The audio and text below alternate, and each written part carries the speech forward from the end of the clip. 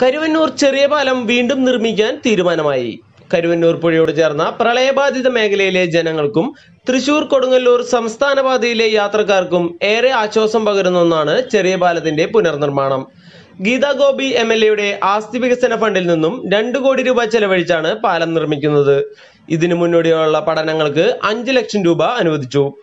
കരുവന്നൂർ പുഴയ്ക്ക് സമാന്തരമായി ആറാട്ടുപുഴ ഉപ്പുകുറ്റിയാൽ ഭാഗത്തു നിന്നും തുടങ്ങി എട്ടുമന ഭാഗത്ത് സമാപിക്കുന്ന കനാലിന് കുറുകെയാണ് ചെറിയ പാലം ഉണ്ടായിരുന്നത്.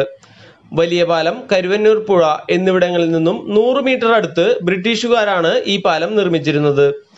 പാലം ഉണ്ടായിരുന്ന ഭാഗത്ത് വർഷങ്ങൾക്ക് മുമ്പ് കരിങ്കൽ കെട്ടി അടിയിൽ 3 പൈപ്പുകൾ സ്ഥാപിച്ചു.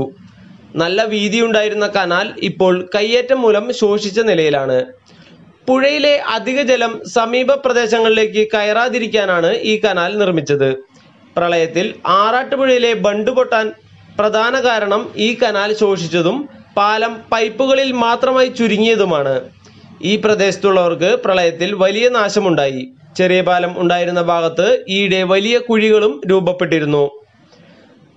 പാലം നിർമ്മാണത്തിന്റെ പ്രാരംഭ നടപടികളുടെ ഭാഗമായി ഗീതാ ഗോപി MLA, ജില്ലാ പഞ്ചായത്ത് അംഗം PK ലോഹിതാക്ഷൻ, പഞ്ചായത്ത് അംഗങ്ങളായ PV അശോകൻ, സിബിൻ T ചന്ദ്രൻ, പൊതുമരാമത്ത് പാലം വിഭാഗം എക്സിക്യൂട്ടീവ് എഞ്ചിനീയർ ദീപ്തി എന്നിവരുടെ നേതൃത്വത്തിലുള്ള സംഘം സ്ഥലം സന്ദർശിച്ചു.